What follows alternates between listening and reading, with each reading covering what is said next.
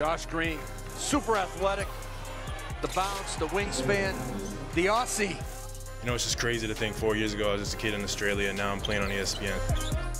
So Mike Schmitz of ESPN, we're here with Arizona guard Josh Green. Josh, kind of unprecedented times for all of us. I know we're all kind of quarantined and trying to do what we can, but I appreciate you taking the time to join us for another virtual film room here. And obviously we've been following you for years now. We've seen you at the Hoop Summit, Basketball Without Borders, college, all different levels. And what do you think it is that you can bring to the next level? Yeah, I think when it comes to the next level, just my competitiveness. I feel like that's going to be able to take me as far because, I hate losing. I hate it. So I think with that, as far as my defensive effort, I've really learned how to pick that up, especially going to the college system and, being able to have my presence on not only the offensive end, but the defensive end. Yeah, your defense, I mean, just going back through your film, it was super impressive. On the ball, off the ball, defending point guards, twos, threes, your awareness, your technique. I think it's among some of the best in the draft. Have you always been that type of player? And what do you think are the keys to, being such an effective defender? Yeah, I think so when I first came over here, I played at a high school out here in Phoenix where I played at with DeAndre Ayton, and I wasn't known at all. And I remember somebody telling me, for you to be able to get recognized, you're playing against all these great players like Gary Trent Jr. and all these other players in the grind session, and it's going to come down to your defense and how you can play on that. So I remember one of the first times I was recognized on the national level was just because of my defense.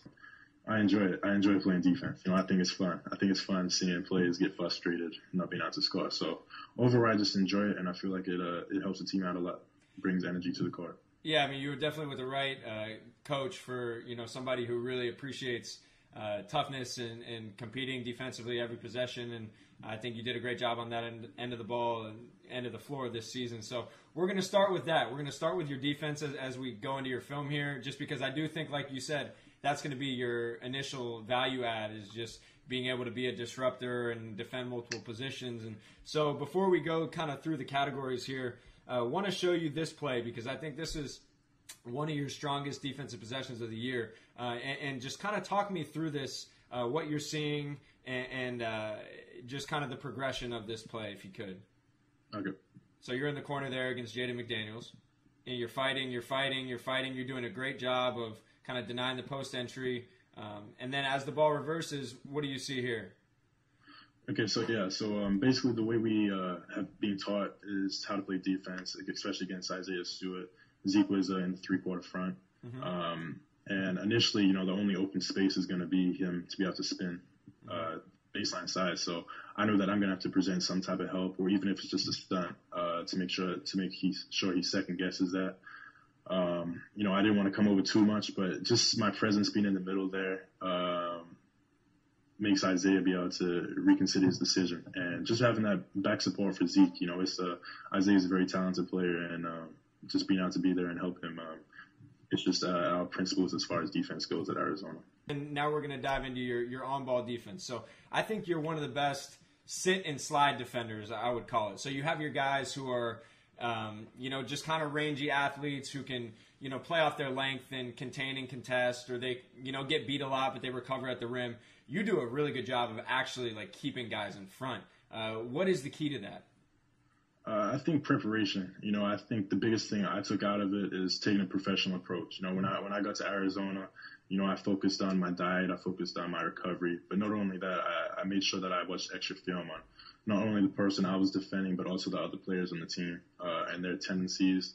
And I would go through that with my assistant coaches and sometimes Coach Miller. So going into the game, I was usually prepared on what they wanted to do, and I felt like that helped me out a lot.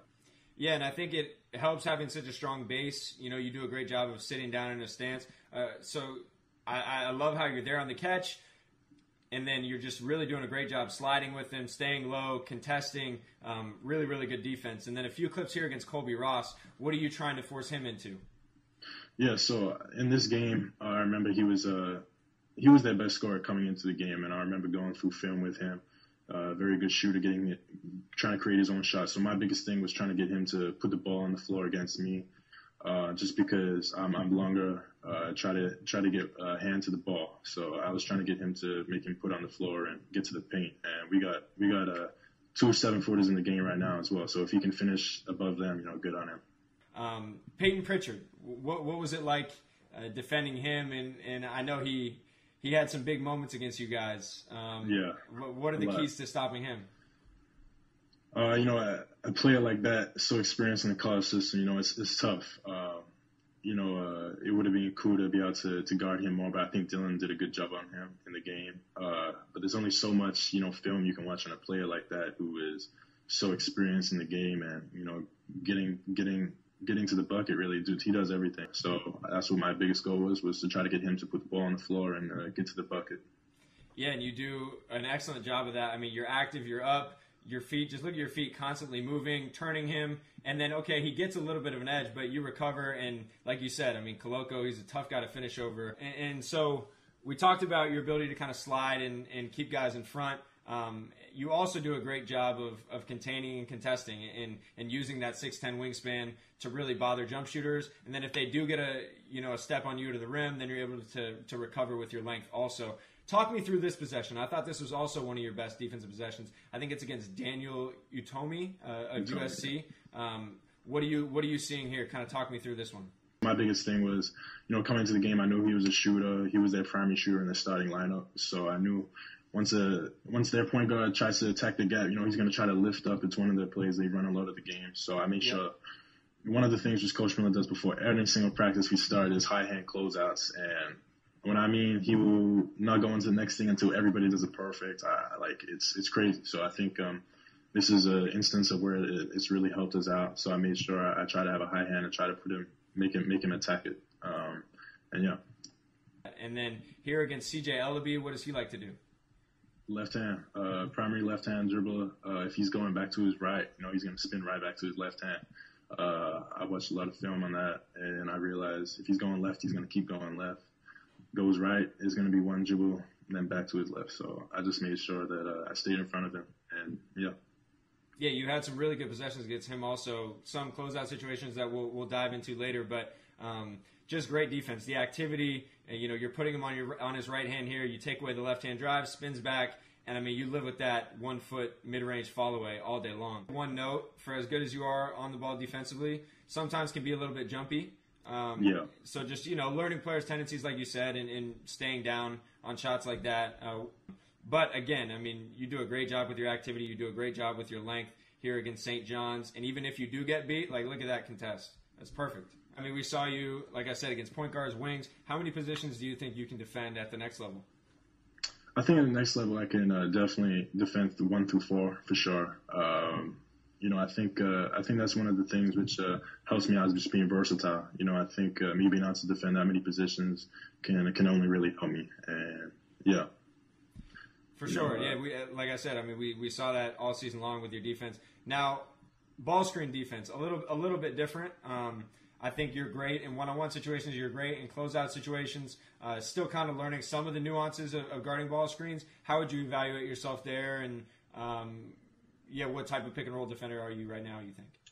Yeah, so it's it's hard because during the season I had so many ways I had to defend a certain on-ball screen, So for instance, in this game, if it was CJ Ellaby setting the on-ball screen, I'd have to switch. If it was somebody else setting the on-ball screen, I have to get over or slip it sometimes. So with my position and guarding 1 through 4 and different players each game, it would change up each game. So I had to make sure I watched film with other coaches and everything and made sure that I knew the certain things. So I think once getting it down, I think anytime you really come off a screen, it's hard. It's unpredictable. You don't know if they're going to reject it or anything. You don't know what they're going to do. So I think definitely me just going over film and watching it is definitely going to help out.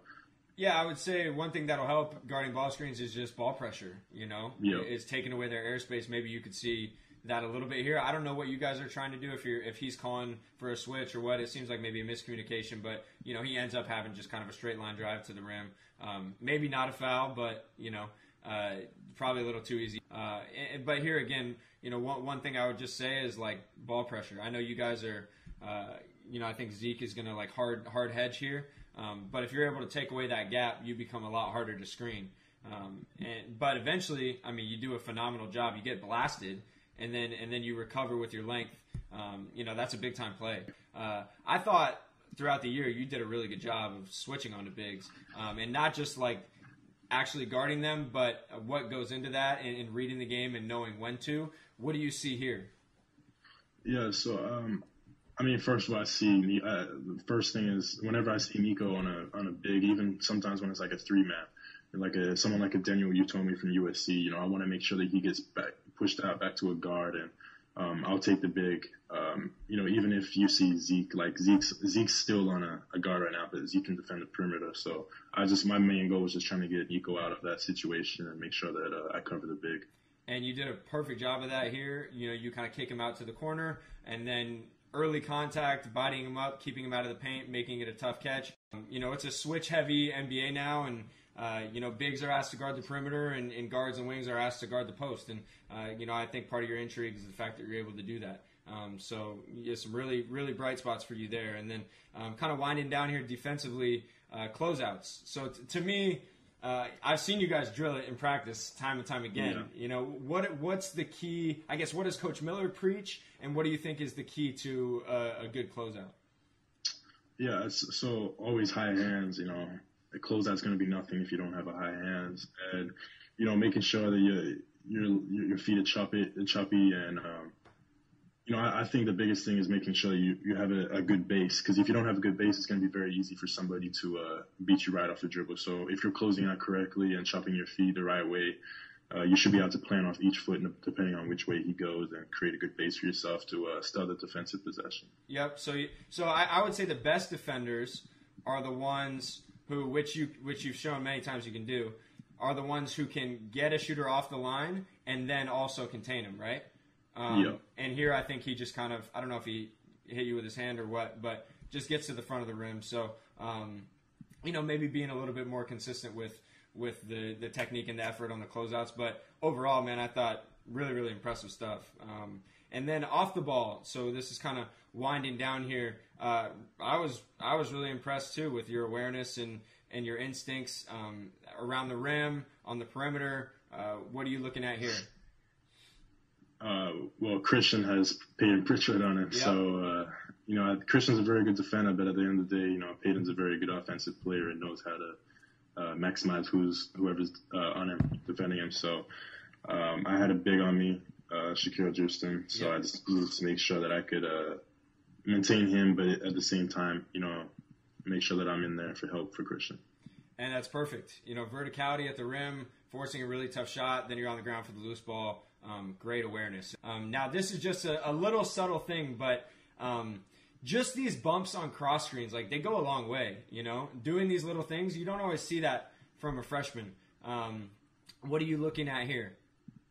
Yeah, so I needed to make sure to give Zeke enough time. I had to, Coach Miller goes over it a lot in practice, making sure that I the passer and making sure that I at least give Zeke's man a little bit of a hit. Or hold up for a second, because, just something like that gives Zeke good entry, so they can't really make the entry pass. So little stuff like that we work on all the time at practice. No, for sure. But as you know, the NBA game is moving fast, so every little second you can buy your teammates is huge. And to me, really, you're at your best when you're doing these little things. Winning plays, chase down blocks. Here against Oregon, after attacking, at least trying to attack the offensive glass, then you get the chase down. And then here, look at the lift on this. I mean, that's big time.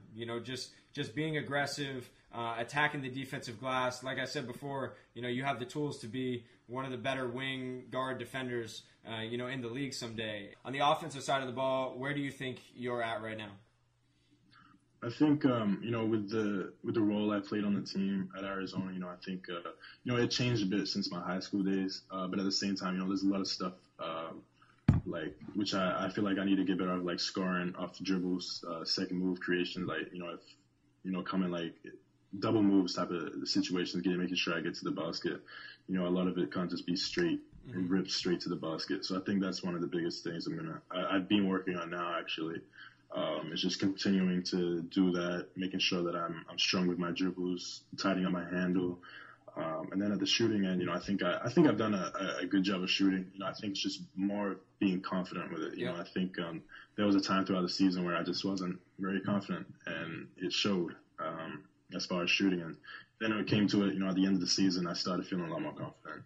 But yeah, I think I'm the best. Like I'm at my best during transition play, and also creating for others. I feel like I do a good job of creating for others. And although I might have a scoring opportunity, I feel like if someone's more open, I'm pretty good at giving them that extra shot.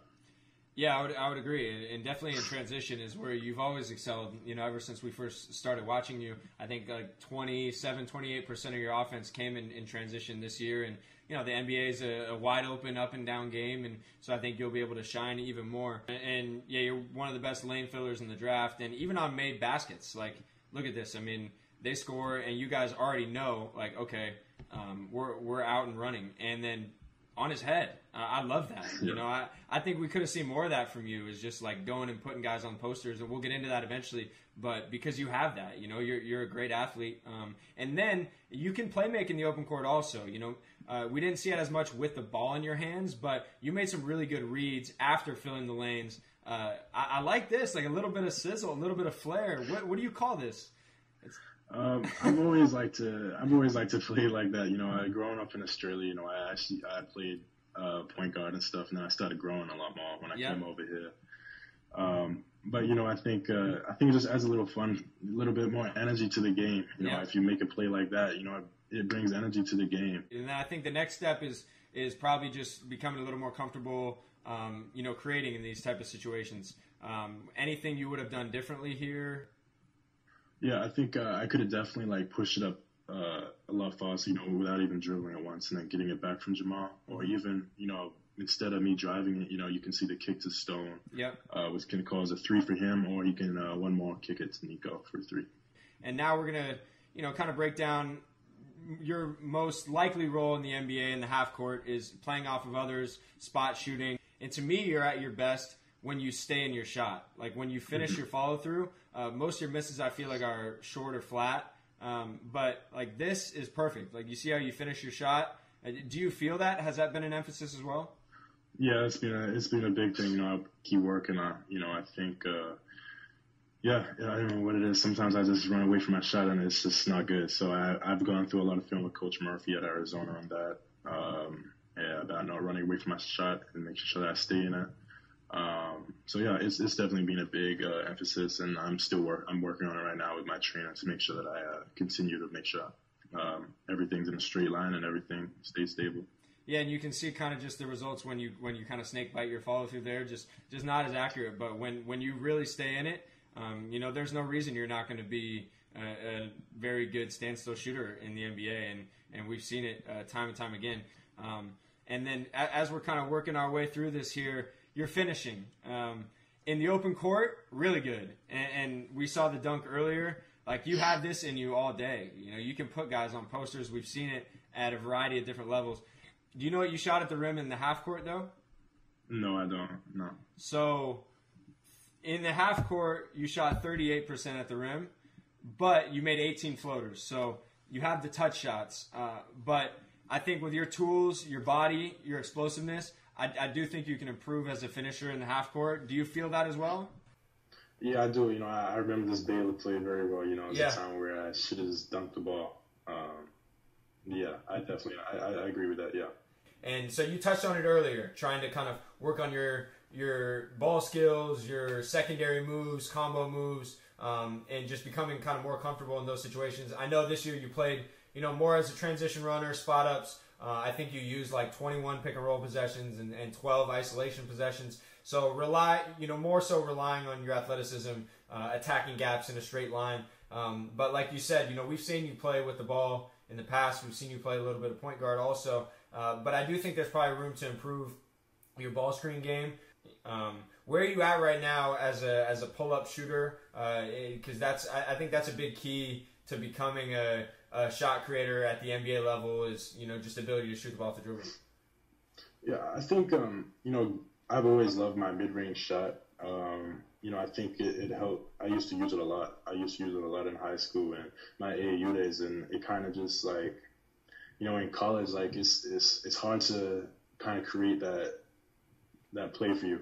I feel like in college, a lot of it is like you're either going to shoot a three or get to the basket, create a foul, more momentum plays and stuff like that. So I think it's a very underrated tool, being able to shoot the mid range, and I want to make sure that I'm continuing to implement it into my game. And then lastly, to kind of wrap up here, your court vision, like you said, I agree. I think you made some really smart reads this year, whether it's in transition and the half court.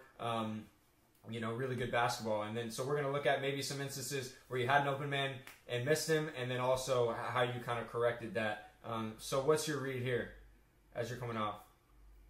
My read initially is a wide open drive, but I think probably the smartest thing would be to stop behind Chase. And like we talked about before, is shooting that wide open shot, especially if the big isn't coming out and extending. I think it's a high percentage shot there. But when he's like, when I saw the guy closing out like that, and I see a wide open basket, my initial reaction was try to get to the basket. And you do. I mean, it's look how low to the ground you are. You're explosive. You're physical. That's great. I mean, you beat him. But who do you have here waiting for you? Zeke. Yeah. So maybe the drop off there. Their sink man is late. So you have Zeke, and then tough finish at the rim. But then here you can see the opposite, right? You attract Isaiah Stewart on the drive, and then you hit Zeke perfectly. What are you looking at here? Yeah, I see more of the inside open. Especially because Chase mixed his screen, and he changed it last second. So it kind of threw the defense off, and it kind of created a driving lane through the open. And I feel like if I'm driving through the open, there's multiple ways you can kind of go to create a play. For sure. And then Chase's defender goes with you, and then you right off a live dribble make that righty hook pass. I love that. It's quick, it's instinctual. That's the kind of basketball you want to play. And some of your best passes, I thought, were just straight, like, read and react, barely even had the ball in your hands. Like, perfect. The ball is moving constantly. That's great basketball. Every coach loves that. Every fan loves that. And I love this. At what point do you know that's the one more read here? Right when I saw the Swartz just dig in, I knew that McKinley Wright, Nico's man, would be coming out to me. So without even me setting my feet, I knew that Nico would be wide open for a shot.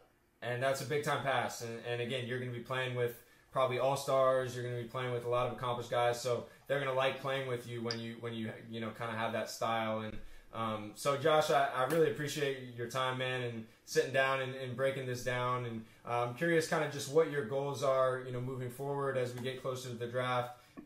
Yeah, I think the biggest thing for me, a lot of people, they want to go as high as they can in the draft, and obviously it's a great accomplishment going high. But for me, I want to make sure that I go to a team with the right fit, where I'm able to have an opportunity at, where I can see my development continuing to progress. So it's more of just the best fit for me. If that's dropping down a couple spots, and I'm more than happy for that. I want to make sure that I go to a great team, great organization with a great development program side of things.